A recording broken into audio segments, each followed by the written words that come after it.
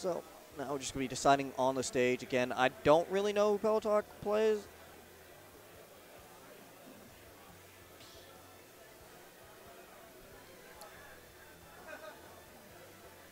And here's where we figured out. And again, making sure that the right player's on the right side. Bayonetta. Oh. We are seeing it every character you don't see. In Smash 4, yeah. Like, we saw Mars, we saw the Marth, we saw the Sheik, bro. This is what's the word? Reminiscence. Dude, you know, walk down memory lane. Time machine, man. The way back machine, let's go. Okay. So Bayonetta, also a character who got buffed in the recent patch. She can kind of do some things, but I mean, her counter is actually usable now. Oh, yeah. You know, you see someone countered, and then they don't immediately get out. Like, what the hell do you even try to hit me with that? Right. So Bayonetta's a much different character in this game, and I think what a lot of people have been having struggles with is they're so used to what Bayonetta can do in the last game, they're like, anything less than just a trash character. Right. I mean, Bayonetta still has, like, insane combos that can rack up, like, 40 to 60%. Yeah, the thing with Bayonetta in this game is that she can still do her combos, they're just not going to kill. Right. And you have to be okay with that. And Bayonetta can still, like, camp you out with bullets because they're still pretty decent. Right. And, like, her afterburner kick, the dab one, the down angle one, is still pretty safe on shield. Like, oh, barely missing the jab turnaround back air. And she can still recover insanely. She still has triple jump. Yeah. You know, and yet again, that quick afterburner kick is such a good, like, out of ledge option. Oh my gosh, that was you really hated to like see that happen in like Smash 4 or just any game when you get bats and witch time because you're like, oh, I was this close to timing it right. Right. Barely not gonna get the sweet spot like of that. It was like the exact frame when like witch time ends and like the bats within like activates. Like it's that exact frame. That's unfortunate. So Pillowtalk actually gonna take this first stock, but grounded up B. Gonna take it. If you do it in the air, it's not really gonna kill, but once you get it on the ground, that's really when you want to get that sweet spot. And grounded does have armor, so you can just kind of bite through some moves. Right. And definitely like Bayonetta is gonna have to worry about like what she pressures on shield with, because then an up B out of shield, you know, can potentially do a lot of damage as well as kill her. But right now, Pillowtalk, or I'm gonna call him PT for now. PT is getting so much damage. Actually, he's getting decent conversion. It doesn't look like Cyro really knows what to do against Bayonetta. Like, he has that idea, but it's still a new game. You have to figure out the character. It's like, yeah, the neutral is different now. So, like, what is she going to approach with? You know, how can I punish those options? Oh, reading the dab with the counter. Right. Ooh, that was good. Oh, I think he's dead. Never mind, I've been wrong as hell. Yeah. Yeah, she had all of her research. I was never been more wrong in my life. Tries to go for the run-off nair, but the nair has a little too much startup. All right. Oh, I like a little bit of bullets, though. Right. Ooh, I like that down-angled afterburner kick to snap to ledge instead of going for that was the cutest recovery I've ever seen, and we're going to die to that. Yeah, you see those buffs? Look at that. Give me that. Like, before, it's just like, I might get an up smash if I'm, like, quick enough. Yeah, you'd have time for an uncharged up smash if you time it frame perfect. Now it's like, all right. I can actually charge it for a little bit and get a kill. Oh, dash attack actually can kill at the top. I don't think he was ready for that kind of DI. Right. So one stock apiece. PT is playing. His neutral is seeming really good. He's not just throwing things out, just doing those grounded dabs like you see a lot of lower-level Bayos do. Right. And look at this damage, 73%. I swear he was just at 0. He was at 0. Oh, my God. Like, I love that. You going to do it again? Okay. Like, not enough stage. Like, okay, I'm going to try a swing out attack. Yeah, only got 17% on it. I think he was trying to – I think he wanted to see if he was going to air dodge again, and still has 40% on him. All right.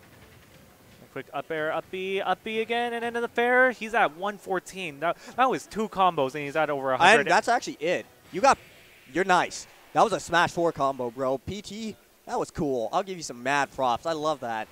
Dude, that was super clean. The afterburner kick to the up smash. Like, I figured, like, okay, you know, a lot of Bayonettas, they're probably going to go for the down smash to go for the extra style points. You know, try to get the spike off stage. But Pillowtalk's just like, nah, I want the kill. This guy's good. Let's just steal the stock now. Yeah, like Bayonetta's in hiding right now. You see, Captain Zack still plays Bayonetta, but you don't really see him on the big stage. Like we saw him at Smash in the Splash, I think, against Cyro, who took him to the Game 5. And even now, I was like, I don't know what the hell to do against that character. I'm surprised I won. Yep. And I know Tamim still plays Bayo. I don't know if you know where he is. I mean, Tamim, I feel like dropped the game entirely. Yeah, exactly. I know he tried Bayo for a bit, but wasn't working. But Pillowtalk Yeah. going to take this first game. Still looking really good. Cyro sticking with the Roy. I'd like to. No, I think the Roy was still working. I would say maybe go a different character, but it still worked. Right. I mean, maybe Crom, but like I feel like the Roy did more damage, like up close, you know. Mm-hmm. Actually, you know what? I do feel like the Crawl might have been a better idea, but again, that's what Cyro's more comfortable with. And if there's a character you think of when you hear Cyro, it's Roy. Yeah. Ooh, I like that tomahawk. And Get yet, a fast pass. Give me the quick jab. Jab not lasting like 4 seconds like it used to. all right. But it kills. Kills after the patch. It does? Yeah, it does. Oh, I did not see that. That's cool. You know what? I'm fine with giving Bale a little bit of buffs. Let's not make her ridiculous again, because that was. Like I feel like Bayo, like she is right now, is perfectly fine. Yeah, I think maybe a couple more like balance changes, and she'll be a perfectly fine character. But Right. we don't need Smash 4 with Bale anymore, for being Right. honest. Oh, gets that dab into the afterburner kick. Dab ABK. Yet again, going for all these options, not going to be able to get a throw, but Yep, gets go. hit by that up B when she tried going for that edge guard. Going for that falling air again. It's not really seeming to work. Jab, back air going to hit. Finally getting that confirmed. We saw the last time he got it, they were both jab, just forward airs. And again, finds the afterburner kick. Not going to be able to quite find it anything more because he was able to DI out of it. You know, PT still does not have this first stock, has him at 150%. All right. But all these like safe back airs on shield. Like, Yeah, Bayo's getting at that point where she's like, I need to kill. I either need that read, or I just need to go for these spaced back airs. I think forward throw, but not going to kill just yet. All right. Oh, Did you just kill with just a regular dab? yep. It was afterburner kick to afterburner kick.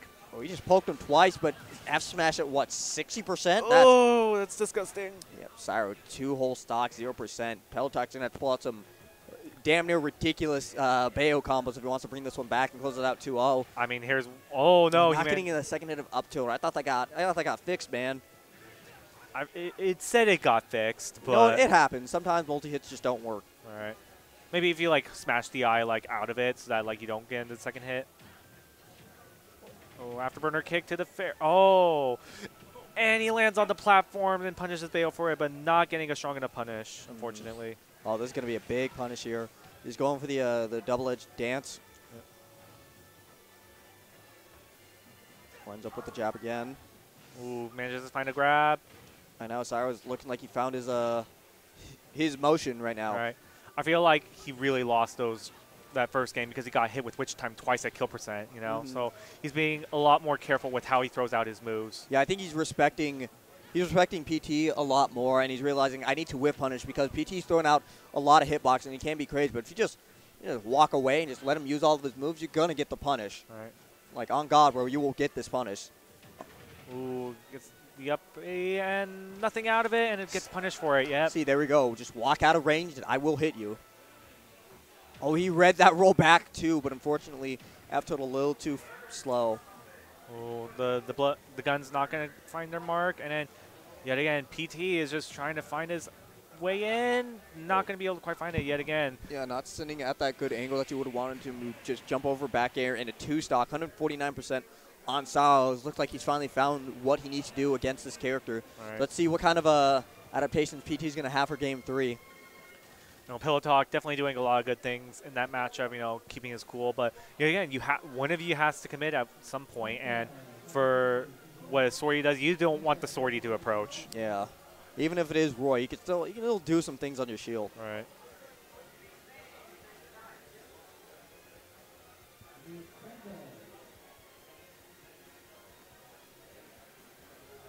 Let's see where we're going to go.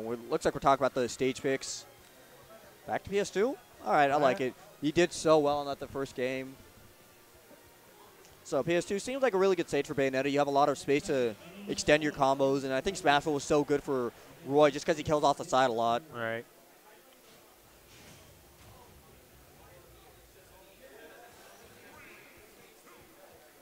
And we are beginning Game 3.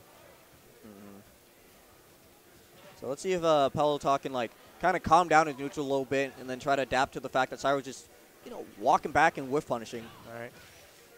I think that's really what you have to do against Bayo. You just have to realize that she's going to throw out a lot of things, and then you just have to find a way to get away from it, bait her to do it, and then go in there once she lands. And yet again, Bayonetta getting a lot of these like early percent combos with the afterburner kick. Manages to find something there and finds the regrab. Trying to go for the edge guard, but unfortunately loses out to the up B. Yeah, he's tried the falling nair and the falling up air so far. At that point, you either need to just let him back for free, or yeah, go for that low up B. Yeah. That's what I was just gonna say.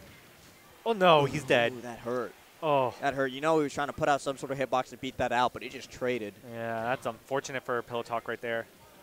Ooh, Back again. throw, and then yet again. Oh, back yeah, air. we're hitting that one. That meaty back, you're going to take that stock. Only 10% on PT. Yep. Definitely, he finally found the aerial to beat out that up B. You know, even if it trades, like as long as it kills, like. Yeah, that's definitely what you needed right there. Oh, yeah, gets that meaty back here because it was a roll. Right. See, there we go again, just reading the Yep. whiff punishes. Yep. Oh, I disagree with that, Guns. Maybe he thought he was facing the other direction, but unfortunately, Cyro's going to find his way in. He manages to get caught by that afterburner kick, but, you know, PT not being able to follow up with much else.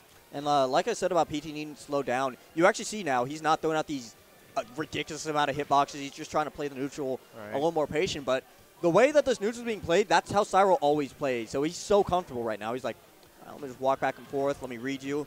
Like, Cyro is such a patient player. Like, it's almost bad sometimes because he's just so patient. I love it. All right. And finally finishes the empty landing, gets an F tilt. Witch time right there.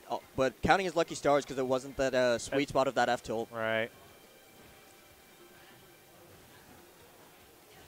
Oh, but manages to find the sweet spot at F tilt that time. Yeah, when both these players are at high percent, I'd really be scared as Bayonetta just because I have to overcommit.